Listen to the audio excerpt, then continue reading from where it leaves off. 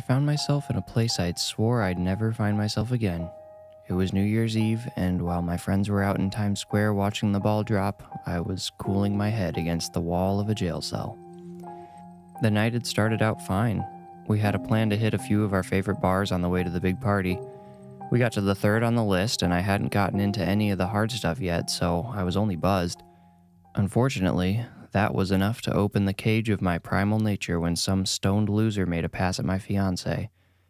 I hit the guy square in the jaw and his eyes rolled back. My friend Riley caught him before he hit the floor, and he was okay, but everyone in the crowded bar saw what happened.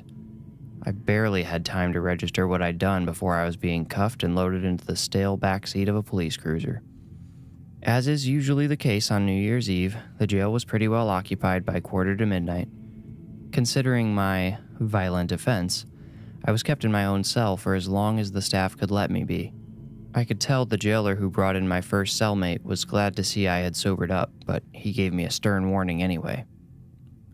"What'd you do?" I asked the ragged man the jailer brought in. He stood with his back to me, watching the jailer walk away. When the sound of heavy boots on echoing concrete faded, he finally faced me. Mangy hair framed his weathered, pockmarked face. He had a scar under one eye, and a bare patch in his thick beard implied the existence of another near his chin. "So," I repeated my question, "what did you do?" The man didn't look ashamed or embarrassed. He didn't look angry or annoyed at me either. He looked like, well, he didn't really show any emotion at all.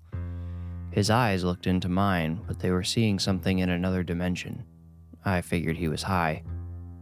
"Look, man, there's nothing to do in here. We might as well make the most of it and get to know each other," I prompted. A childish grin broke out behind his beard. He flashed his crooked, yellow teeth as he finally spoke. "There is something we can do. We can have some real fun." I was bored enough to be curious, but something about the way he said the word fun made me hesitate to respond. I eyed him carefully, sizing him up. Deciding I could probably overpower him if he tried anything, I said, "All right, what do you have in mind?" In a fraction of a second, the man dug his fingernail into one of his forearms and began whispering in a language I'd never heard as he squeezed. He quickly drew blood, and I shuffled back a few feet. I opened my mouth to tell him to stop, but his eyes flicked back to me. His gaze was piercing, and his giddy smile turned my stomach. My apprehension turned to fear. This man was insane. He lifted his bleeding forearm to his mouth and audibly took one long suck. That was the final straw for me. I called out for a guard, failing miserably to disguise my terror. The man put his arms upward as if he were reaching for something on the ceiling. I could see where the blood had been smeared across his lips and beard. He continued to whisper quickly and quietly. "What's going on?" a guard asked through the door. Then everything went black. With a loud pop, every light in the building went out. The red emergency lights flickered on for a moment before they too gave into the darkness. Another arrestee screamed in their cell down the hall. I heard running footsteps and squeaking boots as the guards scrambled and shouted to each other. I felt for a wall and followed it to a corner. There, I made myself as small as I could and hoped the crazy man couldn't see me in the dark either. A low boom reverberated through the jail, and everyone grew quiet. The boots stopped moving, and all I could hear was my own quick breath.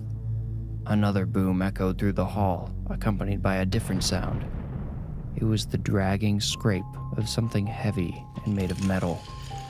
As it dragged, it clinked. Chains, maybe? As a third boom rattled the door of our cell, I heard the man with me start laughing maniacally. My heart nearly stopped as I realized he was standing directly over me.